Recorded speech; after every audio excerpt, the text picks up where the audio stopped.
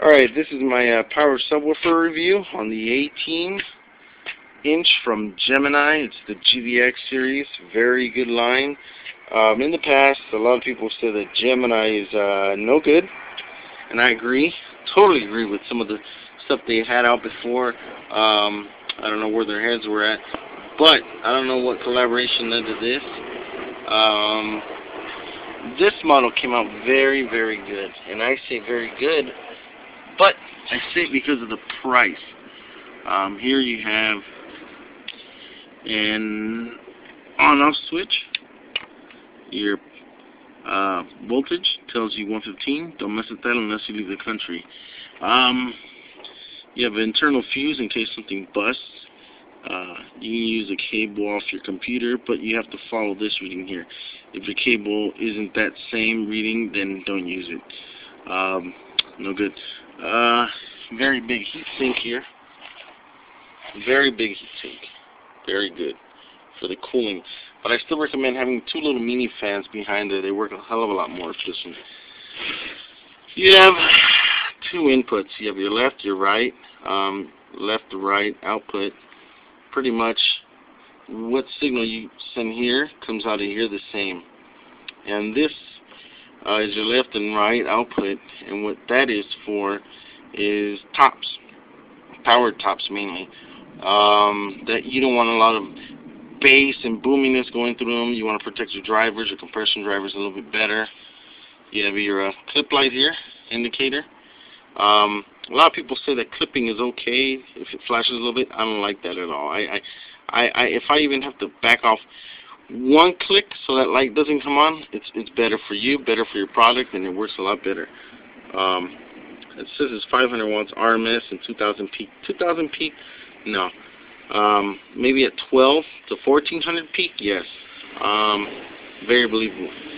This here controls the frequency. If you have your sub drivers by themselves, you get a hell of a lot of bass. Go this way, you get a little more mid out of it, not too much though. But I leave it at the middle. Works real good, especially when I use it for bands instead of DJ.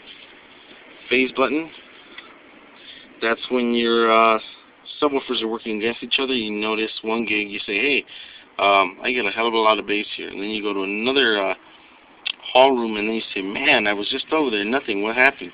Well, if that happens, it sounds weird. You hit that little button and watch what happens. You don't have to do it on both of them, just one. The rest is you have a real nice sprayed finish, real nice and durable. All the corners are machined. The wood is pretty thick. I pulled out my amp. Don't do that because your guys' amps, your warranty might be void if you do that. But I did it to mine. Believe me, the wood in here and the construction is really, really good. It's really thick, about 3/4 inch in some spots. Here's the front side, the look of it, really nice. 18. You have a base port here, but a divider also is for the strength of the build. Top pole mount, 35mm, goes down deep enough, you know. And these are the side handles. You get one here, one towards the back. It's machined really nice idea to do it like this because they don't have handles to break and to replace and hardware, and you know. Overall, pretty good. They worked out really well for me. I paid. Here's the big thing. I paid $800 for the pair, but I really had to haggle these guys to do it. But I don't think that for that money there's a sub out there. I don't care what brand it is. For $800, that one sub, being named brand or not, that's going to do the work of both of these subwoofers at half the volume. You can put one on the left, one on the right. They're going to do great. Hit me back with some comments if there's anything else I left out, because this is a quick review. Yeah, leave me some comments, and if I can answer anything, let me know. Thanks a lot, man. Practice and enjoy.